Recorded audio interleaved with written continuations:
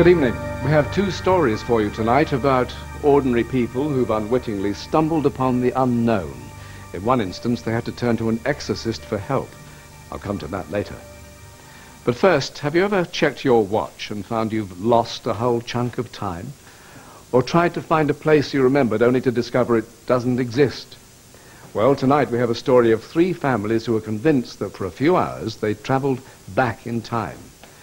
Paranormal investigators have a name for this. They call it Timeslip. Reports of Timeslip are rare, but it has a well-established pedigree. The first book on the subject was written over 80 years ago. It does sound unlikely, but as Sherlock Holmes once said, when you've eliminated all the alternatives, then whatever remains must be the truth, however improbable. In 1993, Alf and Eileen Roberts were on holiday in Devon.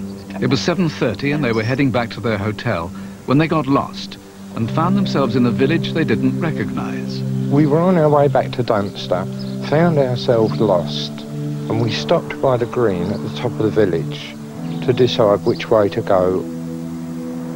And we noticed on the green was this huge wooden sign, varnished, highly polished, saying the best kept ward for the best kept village or something of Bampton, 1976.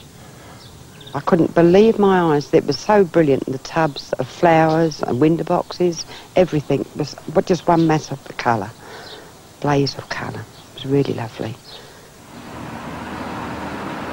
Alf and Eileen eventually found their way out of the village back to their hotel in Dunster. They hadn't planned to visit Bampton, but they were so impressed by the flower display that they decided to return the next day to take some photos. That's all the flowers gone. I don't know. This doesn't really ring true. As we looked through the village, everything had gone. As they headed back to the green, the centerpiece of the display, they were in for another shock. The sign had gone, the flower bed had gone, it was just grass. But all the tubs and the flower pots and the hanging baskets, everything had gone. It seemed as though we'd come back or been to a village, the same village, but another time. Unsettled by their return visit, the couple remembered other strange things that had happened. On arriving in the village the first time, dropped a cigarette on to the mapping that was laying on the floor in the car. Smoke was coming from it.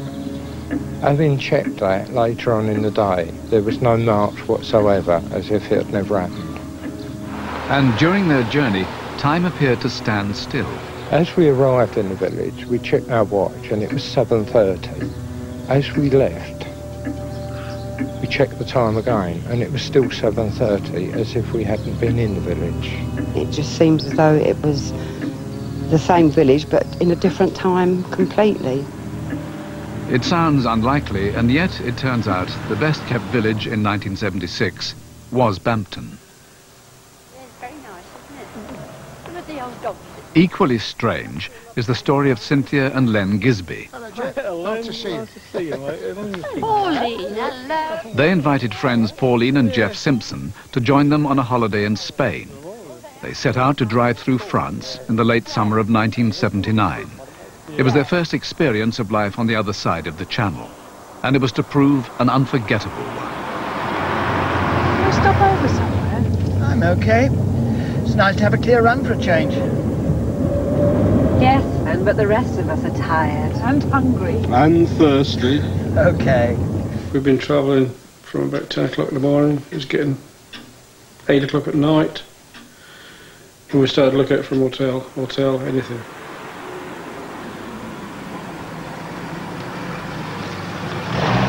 And we thought, well, that looks an ideal place. A very old world place it was.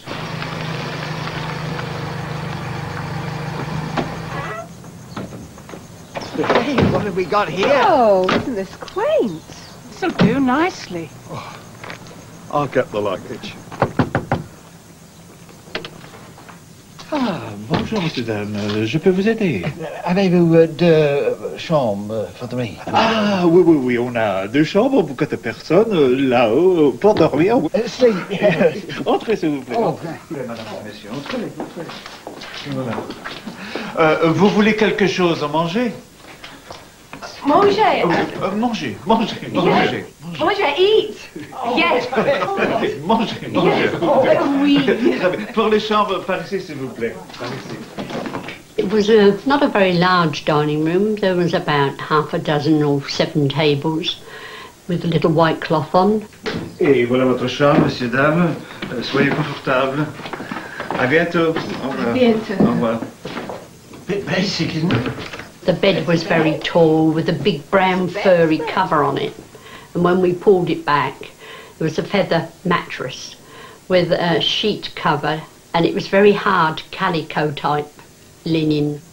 It's a bit chilly in here, love. Did you close the window?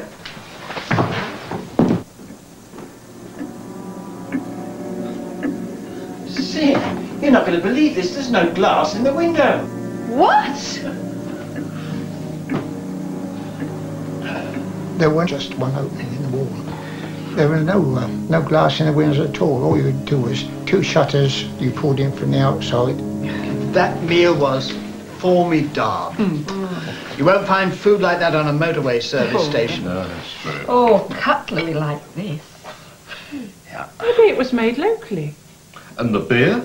I've never tasted anything like it before. Still, I couldn't let it go to waste now, could I? We just thought it was old rural France and had a laugh at it all. We thought it was all part and parcel of the holiday, quite funny. We did enjoy it, but we did enjoy the food though, didn't we? Yeah, we did. It was Really lovely. good. We were so hungry.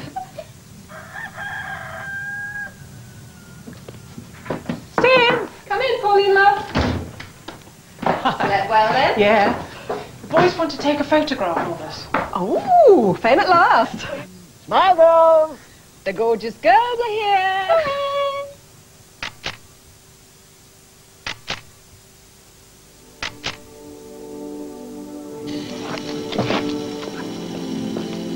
Smile, everyone.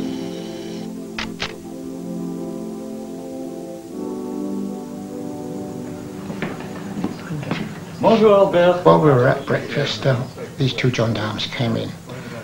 The thing that puzzled me more than anything was the uniforms of the gendarmes. I've never seen uniforms like that at all. I think they must have been regular customers coming in for their cognac and coffee in the mornings. While we were having breakfast, a woman came in with a mauve dress on. She looked as though she'd been to a dance, very old-fashioned type. Oh, we think They just said they'd been to an all-night party.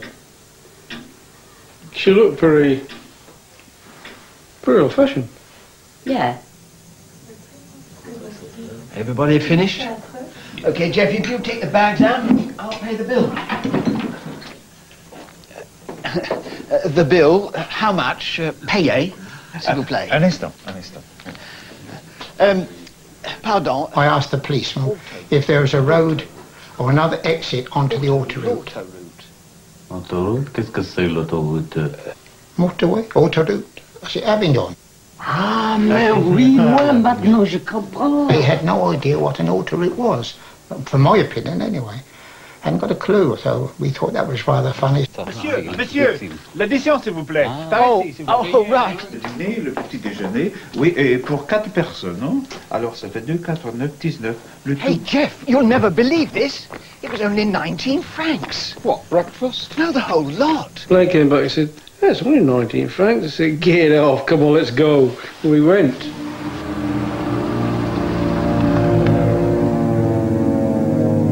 They were so impressed by the hotel, they decided to stay there again on the way back to England.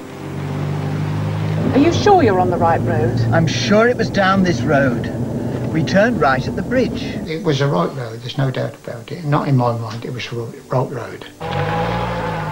We went backwards and forwards 4 times and we couldn't find it. I'm positive it was here. Come on, let's go. We gave up after about 4 manoeuvres up and down the road. The next one cost us 247 francs for just a sandwich and a night. The next surprise came back in England when the 2 couples had their photos developed. I just don't understand it, Jeff. Those photos we took at the hotel, they haven't come out. Here, take a look. They were the last shots before we went to Spain, weren't they? Yeah.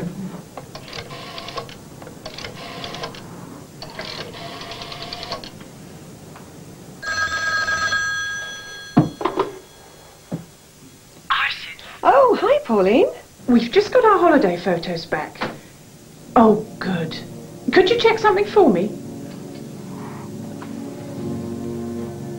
You definitely took those photos, didn't you? Of course I did. I knew I'd taken a photograph and I'd seen Len take 2 photographs. I knew I should have had it on the roll of film that was developed. It wasn't there. You'll never guess. The strangest thing has happened. When Len's never come out, I was really surprised, shocked. It was as though we hadn't taken them at all. Just weren't there, and there was no signs of them having been there.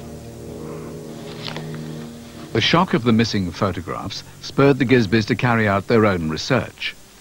They discovered the gendarme's uniform and the dress worn by the woman dated from the 1900s. It's almost as if the two couples had travelled back in time. But why did no one comment on their car? And how did they pay the bill with modern money? With the modern currency, he accepted it. And that was it. I mean, it's always puzzled me. Strangely enough, bed, breakfast and evening meal for 4 would have cost just 19 francs at the turn of the century. And Len Gisby, for one, is willing to believe the impossible. The only thing I could think of with all the dates corresponding is that we went into a time lapse. We went back in time. Cynthia and Len and Pauline and Jeff did return to France a few years ago to search for the rustic hotel where they'd seen 2 policemen in their antiquated uniforms, and in the end they found the right road. But all the trees were much taller than they remembered, and tantalizingly, where the hotel had stood, they found the crumbling ruins of an old building.